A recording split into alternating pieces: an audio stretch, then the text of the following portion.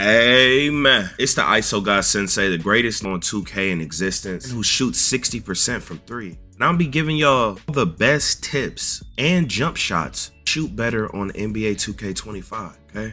Let me know first jump shot you've ever tried down below in the comments. Save the community. Best jump shots for the little builds, mid builds, and the big tall center build, okay? Swing builds, guard builds, everything. Make sure you send this video to somebody who can't shoot, which is everyone. Hey, this is gonna be the most important video that you watch in 2K. If you can shoot, you're automatically better than 70% of people on the whole player base, easily. Firstly, here's a new jump shot, Jamal Murray, okay? This is a pretty decent jumper. You see it got an all A grades. Don't go too much forward. It looked good. It got a nice height to it. It's easy to time. Hey, man. There's AI, man. I like to use this on my 6'4" lock and other PG builds. This is a baby T-Mac, man. I like this better than Cam Thomas, okay? I know some people be using Cam Thomas on their locks. I can't shoot with it. I don't know why. It makes no sense to me, bro. Allen Iverson, it could be the best guard jump shot. I ain't going, okay? It could be the best, but I personally like Kyrie the best right now. I'll show y'all that jump shot later on. Here's a slower Allen Iverson version. It's pretty easy to time, bro, just like the baby T-Mac. It's a little faster one. Okay, if y'all got them little 6'4" locks, the Allen Iverson, and watch what happened. Come back, let me know. Look, here's the best jump shot for 5+ overall. If you struggling to shoot, if you got a homie who can't shoot, a popper, big ISO build, put this on. You know you can get it at lower ratings too. This is a T-Mac shadow clone. It's pretty good, bro. Culver was one of the best last year. It's still him. Cam Thomas is probably the most popular jump shot on the game. Most people like this one. I don't like Cam Thomas. I don't know what it is, bro. I be missing with it. That's why I like Kyrie better and Allen Iverson better. It just seemed like you missed, bro. I don't understand. But I be shooting on it with my lock, who only has an 89.3. I don't know, bro. This Bosch is a great jump shot for 6'10+. Okay, put it in your bag if you struggling. No, all you need is the 80. Feel me? For you damn NPCs that make stupid low builds, you shouldn't, guys. Never make an inside build when you play with randoms and have no friends. Okay, stop. You're making the game way too hard for your teammates. You guys have to think, bro. What can randoms do the most? Most randoms can't shoot. So why would you make an inside? You make an inside when you have a team and you trying to cheese, right? Like, if you're playing with randoms, you should not make an inside. Stop being influenced by other people, and you have to be able to shoot because you're putting the best defender in the paint, guys. You can just camp the paint and it can pay for just camping the paint. It's so stupid. We are grown men. I don't get it. It's one of the best jump shots for big ISO builds or spot ups. This in Culver is him, okay? Try it out, easy to time. There's another alternate reality of it. You're 6'10+ and 6'5+. You want straight A's? Try it out, man. I heard it's a pretty good jump shot. Look, this is probably gonna be your best bet for your big man jump shots. The Isaac, you see your boy struggling, give him that Isaac, man. There's another alternate reality of Culver. That damn Kyrie Irving. This not my favorite one so far. Like the version I use, I'm gonna show y'all that. It's a nice one. You like it max speed, easy to time, man. Y'all let me know y'all's favorite guard jump shot. Here's my favorite version of the Kyrie, man. Check it out. If you a big man build, try this jump shot out, man. Trying to tell you, struggling to shoot, try this out. Want to be different? At KD 6'10+2. Try it out. It's him. Make sure y'all subscribe and like, man. There's a lethal hot zone glitch. They done already nerfed it in the new patch. This Chad guy posted it, and this is basically what he doing, right? You know, he give you a little tutorial. Now look, they made it easier, so you probably don't need to do it. And also there's another finesse glitch. If you don't get your hot zones and you go to lethal, even without getting your red spots, if you go and get the hot spots, right, and you just go shoot versus him off rip, he will shoot worse. I don't know if that's how it is after the patch. Y'all also let me know y'all's experience versus lethal after the patch, because they said they nerfed him. Very good, because you had to shoot 9 out of 10 in this damn RNG shooting. It's ridiculous. But in this hot zone glitch, man, they saying all you gotta do is join, pick 3 spots, quit, and then also after you get your red spots, all you gotta do is go shoot in them like lethal percents, and then they will actually turn purple later on. That is what a lot of people say. But he's saying quit as soon as it starts, then close app, join new park, and repeat. And he said that's how you get his hot spots. Y'all let me know. A lot of people said it actually works. I don't know if it works after patch. Wait, was this done on the patch? I don't think so. But they made it easier, man. So I don't know. Some people are too lazy to actually do it, so maybe that can help. Look, here the my career method real quick, right? look, bro, all you're gonna want to do is put the game mode on rookie, right? And then you're just gonna catch and shoot right over them. Go to your spot that you want the hot spots, put it on 5-minute quarters, or you can put it on whatever minutes you want, and you can get all your hot spots. Do not play online until you get your hot spots. Every 3-point zone, get your hot spots. Look, it's very simple, man. You don't even gotta dribble. You don't gotta do nothing. Just look, just shoot it. Green. And you could just keep doing that. You can stay down there. Look, just shoot. It don't matter. It's on rookie. They're not gonna contest you. Even if you go down there, just shoot the ball. Shoot. Get your hot spots, though. Same with the midi. You could do a screen, fade. Get your hot spots, okay? Tell your friends also, don't play online unless you get your hot spots. I would say over 60-70% of the community doesn't have their hot spots and they're playing online, bro. Get your hot spots, bro. Get your lethals, man. It's just lazy, bro. It's so important. Before we get into the rest of the tips, 2K Tuts did a test with a modded controller, right? He tested out low risk, normal risk, high risk. So as you can see, high risk with, you know, between these, you're hitting at a higher percent, right? 80, 56.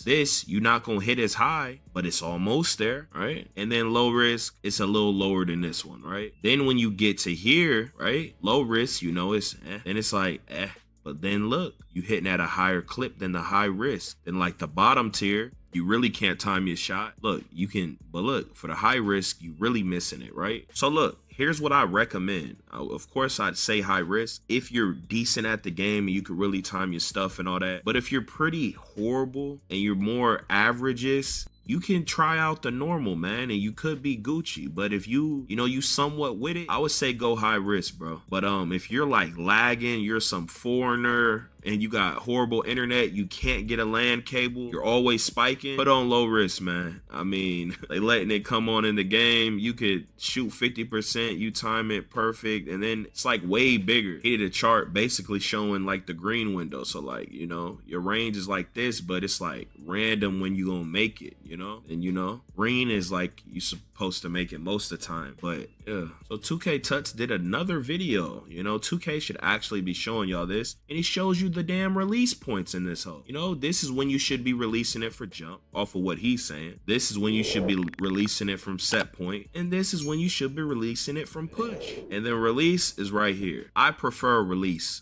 Now look, 2K Lab put out a video, you know, with they modded controllers testing out button versus rhythm shooting. And you can see rhythm shooting is way better. I mean, if you can get that in your game and throw it in every now and then, do it. You have way less room for error, you know, bigger green window. And yeah, even with the normal, you can mistime it and make it sometimes. So it's kind of crazy. Now, even in my other videos, I've been telling y'all about set shot specialists, right? 2K Lab did a video, right? Basically, make sure you get this at least gold in some way, either with your max +1 or getting the 89 midi or 3-point, and you will be able to shoot much easier. You should only have it with these. You're some type of god, right? And you're really trying to tap into something else. But if, you know, there's a lot of lag, latency, you want to deal with less of that, you got to be gold plus, okay? He's saying this is the benefit you're going to see if you invest more into it and all this and that. This is the badge y'all need. It's not just spot ups.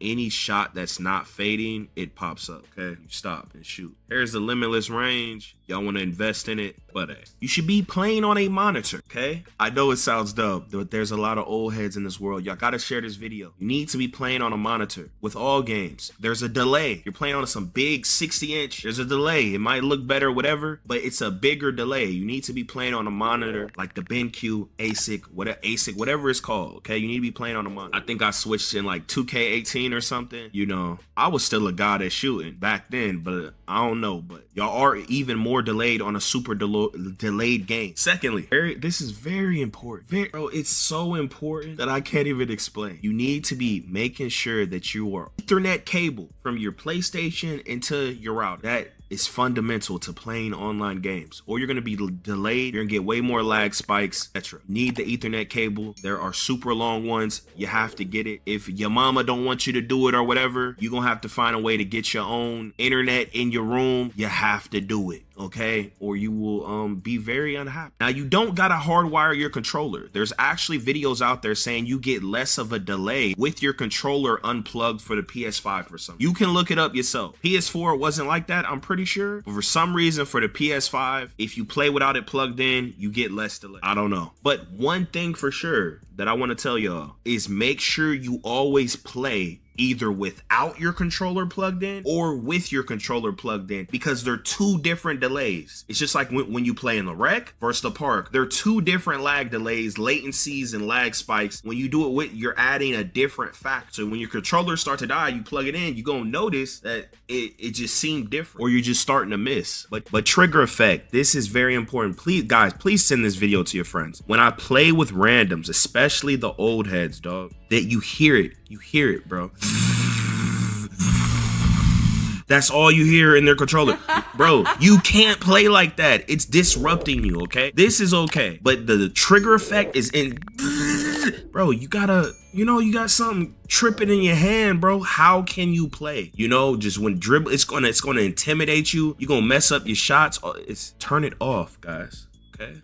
Now look, your shot timing profile. Put it here, okay? Either here or here. You can start off here. This description, it says similar to previous 2Ks, but according to 2K Lab chart, that's not true, because that doesn't represent those 2Ks, or I don't know. Hey, now look, bro. 2K makes it to where you have to have shooting boosts to be able to shoot consistent. I know it costs VC, but if you want to shoot as good as you can, you gotta buy the shooting boost, bro. That's just how it is. And it gotta do with your Gatorade, so make sure you're doing your Gatorade drills and all that, man. And I think you even get a discount unless they took it out this year, but gotta have jump shot boost and some form of Gatorade, so you know you have a bigger stamina meter and all this and that. While you moving around, you shoot the ball. Hey, you don't need all of them, but you need some of them, especially if you're a guard. They make you pay to play to be consistent in the game. If you can manage without it, rock with it, but that's just how it be. Now, secondly, before you play online, okay, this is very important. You want to get your hot spots. Hit them through the My Career, 12 minutes, lowest difficult, right? Or I'm gonna show y'all these courts. Now look, to get your hot zones pretty easy. You're gonna wanna go to the Temple or the Dunes, okay? Look, let me show you. Wait, hold on, where that? The Dunes, okay?